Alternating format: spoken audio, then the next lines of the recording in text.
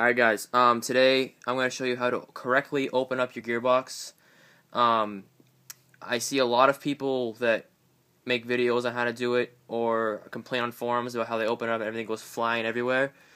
And it's messed up basically. That's not how you're supposed to open your gearbox, so this is hopefully going to help you out and avoid having a spring guide punch a hole in your wall or losing your anti-reversal latch, etc., etc.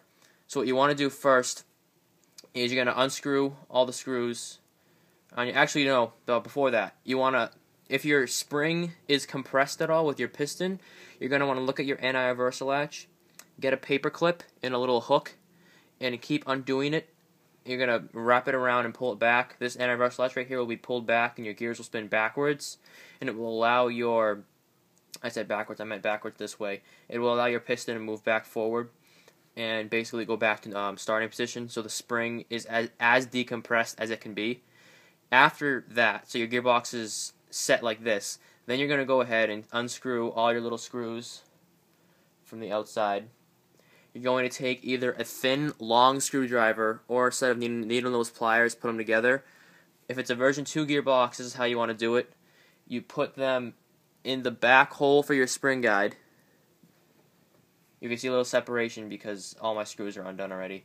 You're going to put it in the hole, and then you're going to take your finger on top and pressure that down. So as you can see right here, how my spring guide actually goes down when I move it, you want that to be down, so you're pressuring that. You're holding that down when you pop this open. You're going to take a flathead screwdriver, as you're going to just pop up one, pop up two, and then lift off your shell. That's as easy as it is, guys.